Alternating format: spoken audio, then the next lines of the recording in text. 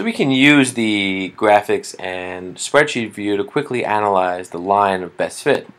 So we could have students enter in values, we can give them the x and y values, and then quickly plot them, apply the tool, and then even play with the points to see how that affects our line. So for x values, we'll go 1, 2, 3, 4, 5, 6. And for our y values, we'll do 1, 1, 3, 2, 5, and 7. Now, if we highlight this section right here, oops, let me go over, sorry, and then right click, we can just go to create and then create a list of points to see what these points look like.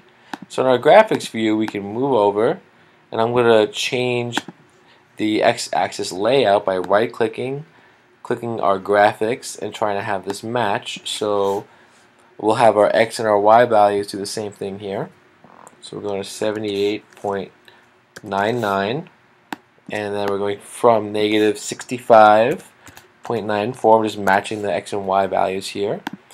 So now I can zoom in to understand what's happening because I had the scale set a little bit off.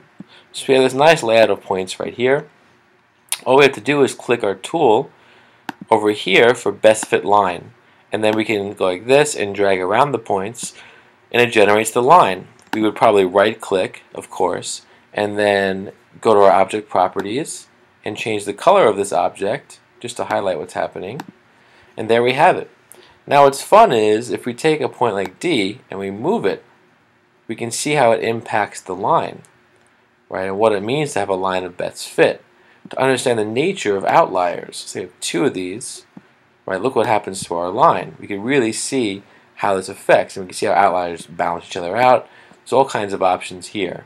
We can even create sliders, so that let's say we have another point G. Well, let's first create a variable.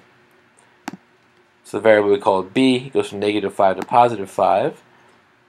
And let's have point G equal B, our variable, comma, 2b. So there's the point G. And as we adjust G, move it up and down, right, if we go back and include it in our best fit line, these points right here, go to our object properties and just let's delete the other one or hide it. Now as we move B, right, we can see how the line actually moves to understand what's happening. Right, so there's all kinds of options here, but the idea is you can quickly find a line of best fit and quickly adjust the points to see how they affect that line, to just even make an intuitive and reasonable conclusion about the line of best fit. Thanks.